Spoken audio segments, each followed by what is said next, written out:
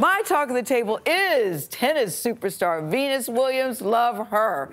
This 7-time Grand Slam winner, did you hear that? 7 times, has fought for women to get equal pay throughout her legendary career. Now, in honor of Women's History Month, Williams and her company, 11, are spearheading the Privileged Tax Initiative to draw attention to the gender pay gap. Listen to these numbers. White women in this country make 82 cents for every dollar men made in 2020, and the gap is even greater for women of color. Oh, no. During this campaign, people who buy something from participating companies can choose to donate $1 at checkout. 100%, did you get that part? 100% of the proceeds go to the nonprofit group Girls, Inc., which works to create more opportunities for girls. It's a great organization and recently rightly honored Venus Williams, Tina Fey, and some others. Venus Williams, it's so good to see you. Hello, hello, hello. So you have been fighting this battle for... Hi, everybody. Good morning. Oh. You've been fighting this fight for a very long time. Did you have a I'm mad as hell and I'm not going to take it anymore moment that you finally said, okay, that's enough?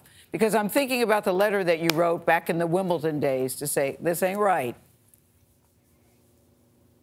Yeah, I came into inequality at the young age of 16 when I played my first Grand Slam, and that's a rude awakening.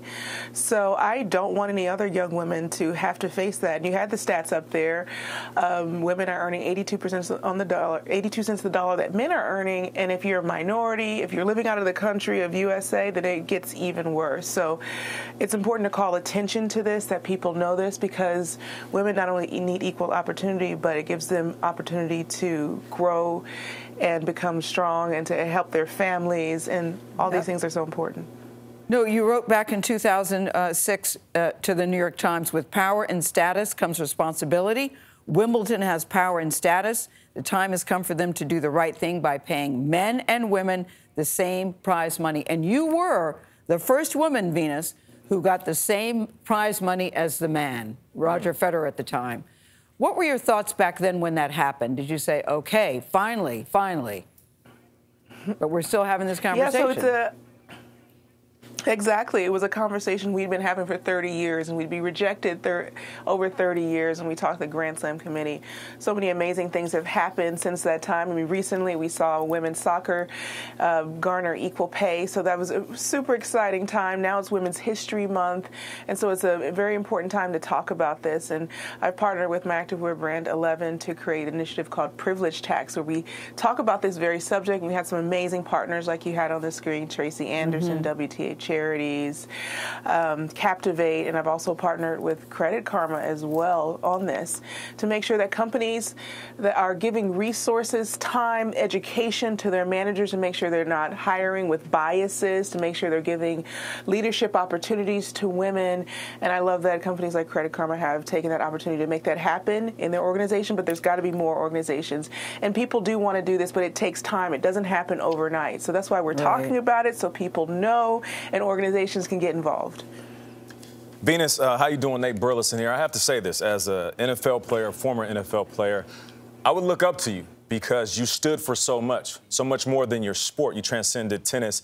And now, as a father of a young girl, I want to say I appreciate you because you are one of the women that I point to and tell her you can accomplish anything, not just what people tell you you can do.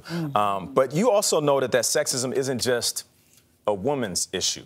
How can men get involved and help, change what is this gap in payment and wage? Absolutely, and I'm so excited to partner with Girls, Inc., a national organization that helps girls to be bold and strong, and girls need to know that they have these same opportunities, and it's just so important that this happens. So I'm very excited, and I forgot part of the question now. So what was the second part? I'm sorry. How can men be allies? What are we talking about?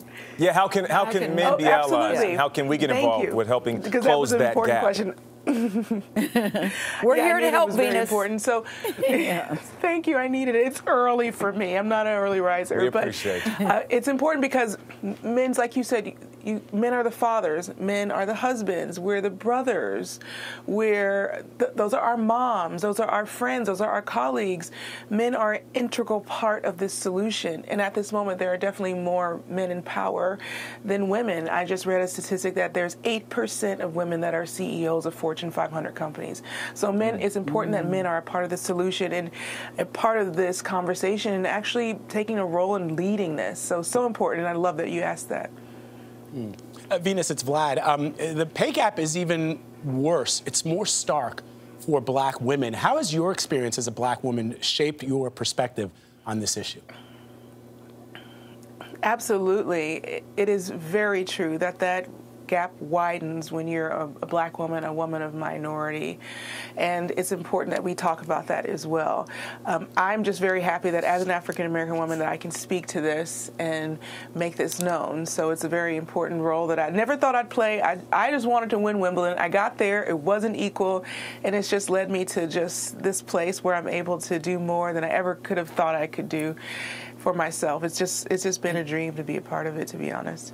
And you are still doing it. You know the Oscars are Sunday night. Venus Williams, who are you rooting for in the Best Actor category? Who are you rooting for? Maybe Will Smith. Will Smith said playing your dad was one of the great honors of his life, and to sit at the table with you when he won a big award recently, he said was one of the highlights of his career. I'm wondering if your dad has seen the movie and what he thought, and if you're going to be going to the Oscars. Yeah, I'm so happy to call Will not only the person who's memorialized my family story, but also my friend.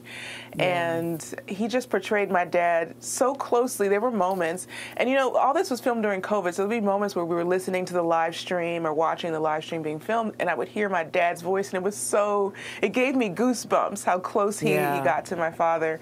And of course, we can't forget Ingenue and how she played your mom. She got it so right. We cannot forget the conversation. Then the girls who learned to play tennis. That's not easy to do. They learned and they made it realistic. And I'm so excited that we can share this moment at the Oscars. I think they nailed it. Win, has your dad seen the movie? Yeah. Did your dad see the movie? Did he watch?